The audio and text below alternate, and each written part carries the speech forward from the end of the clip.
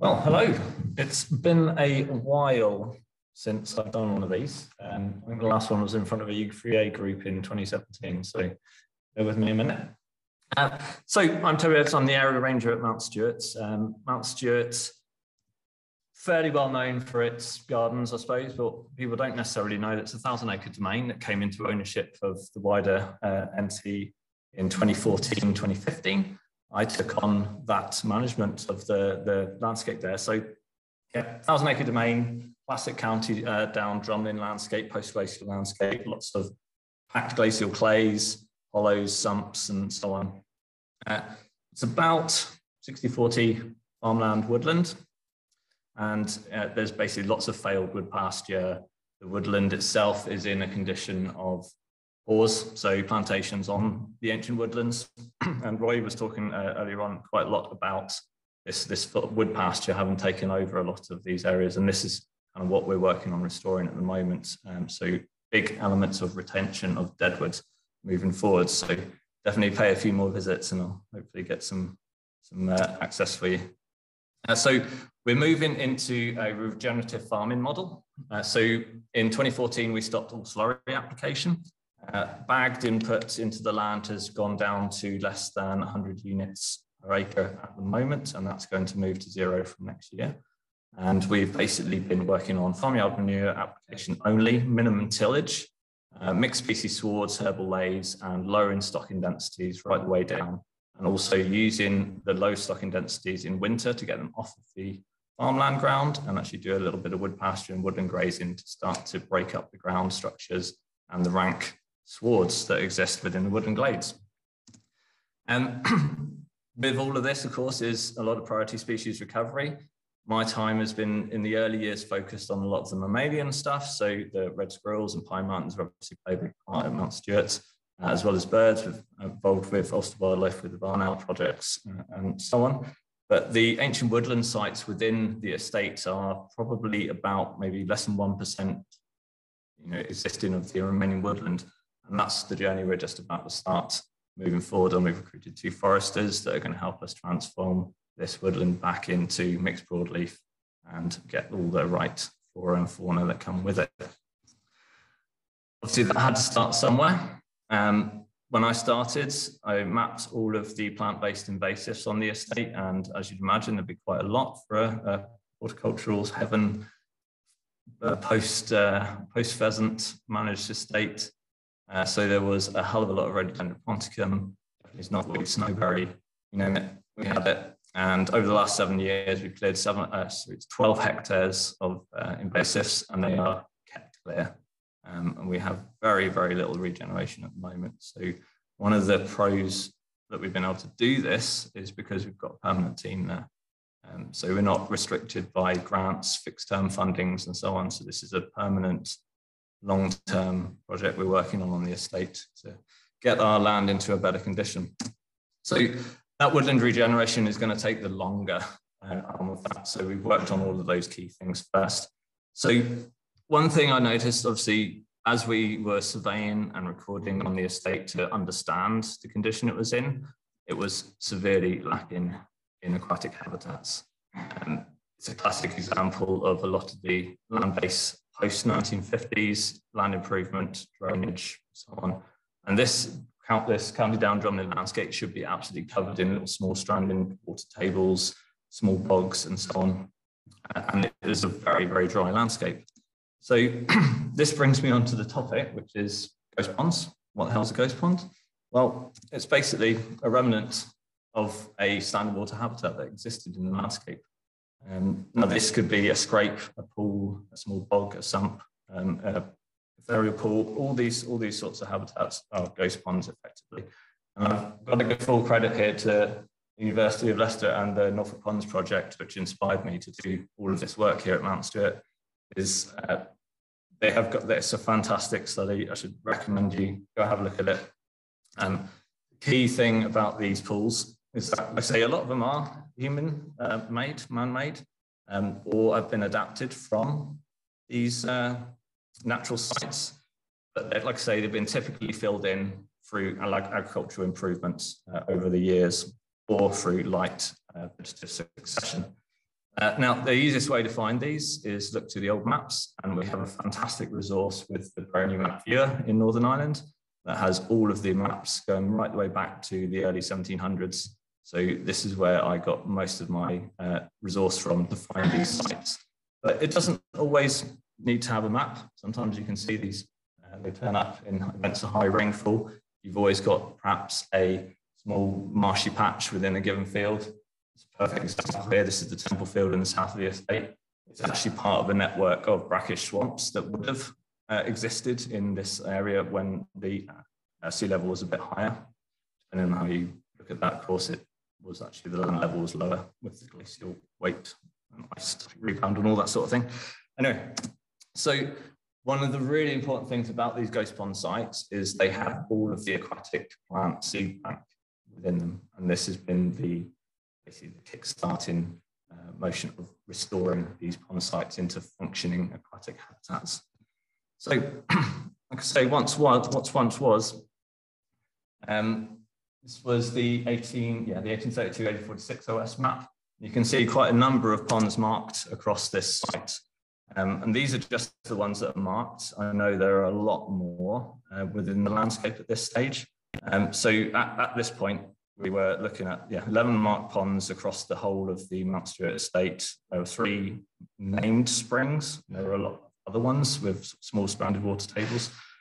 And over 30 kilometres of streams and ditches. So even at this point, the land was already being drained.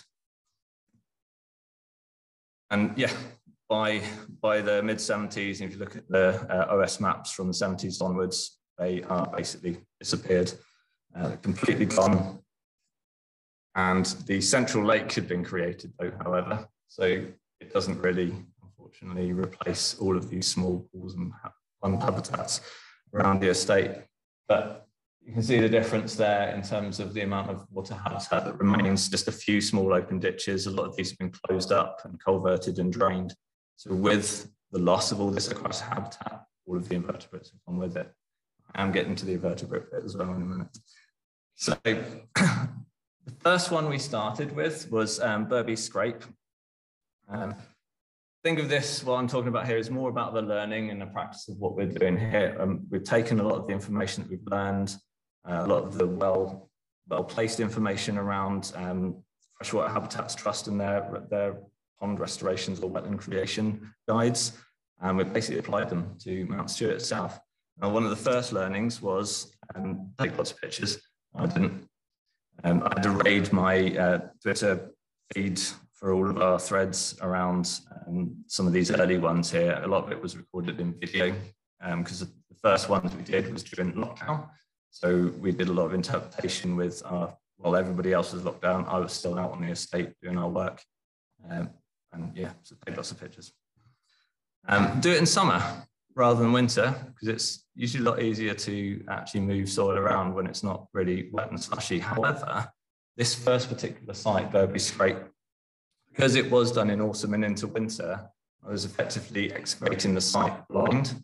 And as a result, it's created a really interesting kind of mini atoll effect with all of this fantastic muds as the water drains down in summer, which has provided absolutely incredible habitat for lots of the invertebrates that rely on those muds for their larval stage. And of course, it's then now really well established. This, again, it's one of those ones where you have to also look closer at this, like everything. The amount of aquatic plants that have started coming up. We have done no transplanting, no seeding. We've just done these sites, and basically, if you build it, they'll come. And it very much is that case. Some of you will get the reference anyway. So in the first summer alone, we've started finding all sorts of molluscs and various other larvae coming through. That's why I was asking Helen about the standing water habitats, because we're finding so many different species kind of like well over my head. I've got only so much headspace when this particular element of my work is a tiny, tiny bit. So I cover whole estate, all its farmland, all its woodland, all the visitor side of things and so on. So there'll be an invitation coming up later on. So yeah, 8 species of dragons and damsels recorded breeding at that site in the first year, seeing egg-laying behaviour, including migrants hawker as well. So all the flying stuff basically started arriving very quickly, as you'd imagine. So many aquatic diving beetles are turning up, and again, haven't been able to actually survey what is there yet, and we're just starting to establish a bit of a working relationship with Queen's Biological Department to start some baseline surveys of not just the ones we've already created, but the ones we're going to. So we're going to hopefully get a year-on-year progressive species data of what's coming to these pools and then what comes out of them as well. So there's definitely been a case where some things have been hanging on Mount Stuart Estate, just sort of, we're talking very, very low populations that were just on the cusp of being destroyed, but we've obviously been able to move in at the right time and start this habitat recovery process. And as a result, these populations have exploded. So to get all of these predators that are turning up, and including smooth newt turning up as well, there definitely has to be food there. And I mean, there are absolute mosh pits of flies going on, as you imagine. So it's definitely working. But what I'm really wanting to know is, well, what is actually there? And like I say, once we started, we couldn't stop. So we've done 4 more sites since Bobby Scrape, which was done in the winter of 2020. So Laundry Pool, learnings from this one is that don't rely on utility maps being the correct depth or accurate locations. So this is a part of an old canaled stream that was reopened into the stranded water table it was. There happens to be a mains water pipe running down there. I hit it, which made a really interesting moving water feature, but obviously it wasn't particularly great for the tenants on the estate. But this is one of the big learnings from doing this process, is having to be quite adaptive in what we're doing, because a lot of these pools were also filled in with lots of things, including asbestos that was just been dumped from the estate into these. They just filled it in with whatever they had at the time. So we've had to be quite adaptive in moving the sites as close as possible to the original sites as we can. One of the challenges has also been around managing our curatorial input. It's a historic parkland estate, so some of our historic curators are getting a bit itchy about changing the design landscape. But like I say, we played them at their own game there and showed them actually it was here on the maps in this year. So Southmore Scrape was one that we did just last year, and that actually doubled up into a second one just nearby, which was an old dipping pool associated with the tree nursery in the orchard that used to be on the estate. Unintentionally turned out to be a conical dinosaur footprint, but it is what it is. Talking point, I guess. So there's a few things that we've been doing to enhance the rate of recovery of these sites. Like I said, we haven't necessarily planted or introduced species or anything like that. It's more about getting the framework right for them. So deadwood transplants have been quite important to just increase the complexity of the habitats there. All taken from the estate itself, so we're not bringing anything else in that already exists on the estate. Roy highlighted something earlier on that was really quite important, is the tree safety management and health safety issues around retention of standing deadwood is a real problem, right across the board. And our attitude towards that is like, we have a legal obligation in certain places, but in most cases where we can, we'll move the target that the tree is the risk to. So if we've got a path passing under a tree that has some fantastic veteran features and deadwood forming on it, we'll move the path, because for us, that's the more important thing. So these deadwood transplants, they're basically from sites where we have to move the wood from, say it's right next to a building or something like that. So, and we'll move it over to these sites. And like I say, the habitat recovery is just been sped up so much faster just by creating this little bit of complexity within the landscape. And the seed bank is, again, the most important thing. And I'd highly recommend, if you're looking at anything like this on your own land or working as part of a project, do refer to the Norfolk Ponds project and their guidance around identifying where the seed bank is within the substrate as you're excavating. So there's quite a few challenges, as you'd imagine, with doing projects like this. Resources is always going to be the one. You know, time is money, money is time. we're obviously quite lucky, as I said, that we have a permanent resource within Mount Stewart in terms of retaining skills and also the equipment that we have. So, we have our own excavator on site, which has been doubling up, doing work with the trails and access work that we do at Mount Stewart itself. Skills and knowledge, like I say, having a retained permanent members of staff within the ranger team basically retains that knowledge and that local knowledge that becomes specialist at the site. Using contractors is fantastic. It can be very easy if you don't necessarily have those things available, but having the knowledge and resource of the site that's more than just a passing survey is really, really vital, where you can have all of these little nuisances dealt with quite quickly. Now, access is a challenge in its own right, not just for us to get to site, but also people and our lovely friends' dogs. It's not the dog's fault, it's dog owners, let's face it. There are some questionable dog ownership practices out there. It's one of our biggest challenges, actually, where we're trying to balance access and conservation with our work. We need people to see and experience these sites for them to value it. And quite often, a lot of them have doggos. And of course, there's a whole associated issue that was highlighted in recent studies there. The links are at the bottom there around leachate of flea treatments into waters.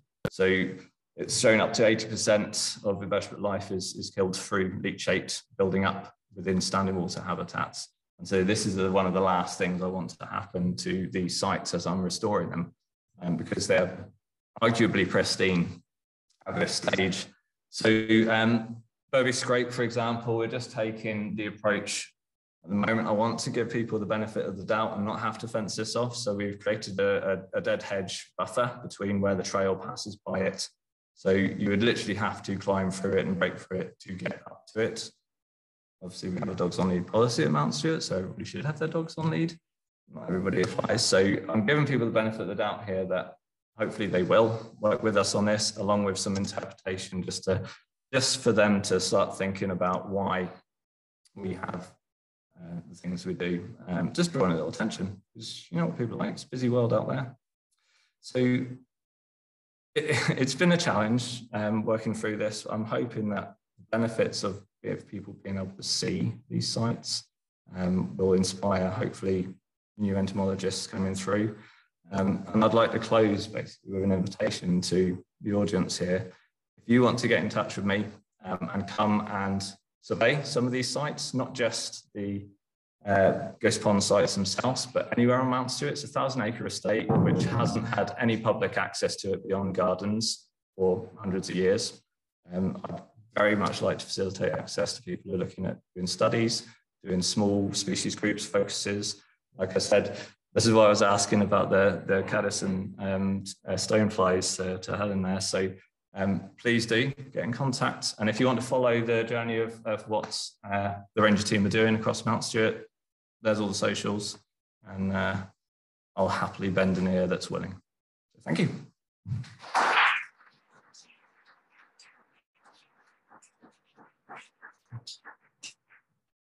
Thank you very much.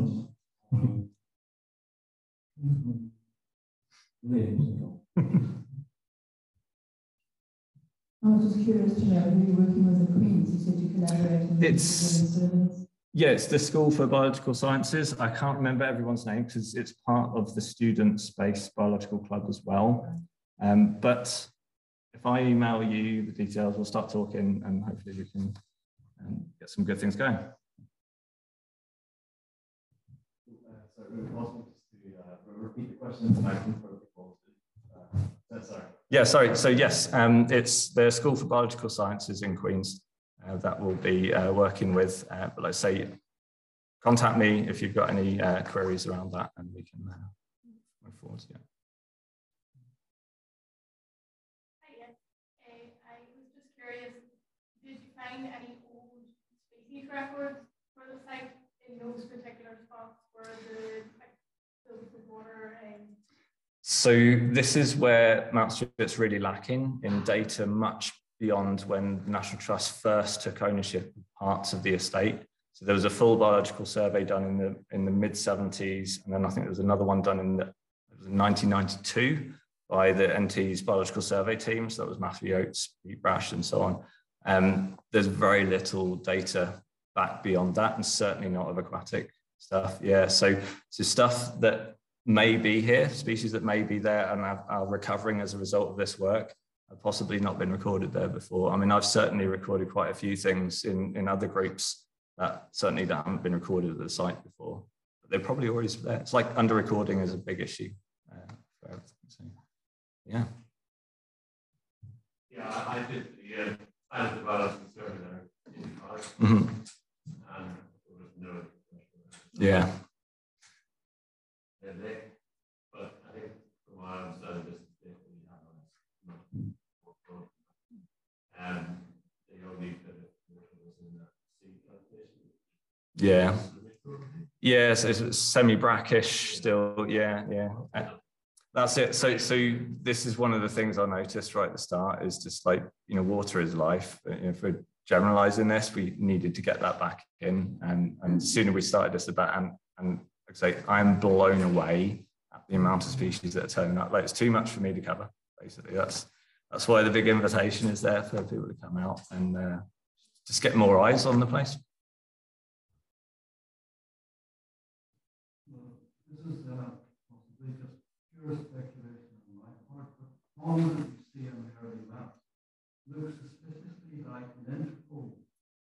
Could be, yes. So some were, some had also well sites. There are also quite a few that were, like, from what I can see, were part of the dug dipping pools or cattle feeding pools and things like that. Yeah. The ones that were just plucked out on the map there in the slideshow, that was just a few that were marked. We found obviously so many more. The other thing that we're working on is the wet woodland habitat as well, with all of the drainage that took place with Forest Service passing through drains in the 60s. And we're hoping to basically turn some of those back into wet woodland again. I might have a conversation with some stage about the semi-saline habitats which have been badly damaged on the foreshore. That's for another time. Yeah, definitely. It would be the countryside manager. That's who you'd need to speak to about that as part of the strength team. But I can certainly put you in contact. Yeah.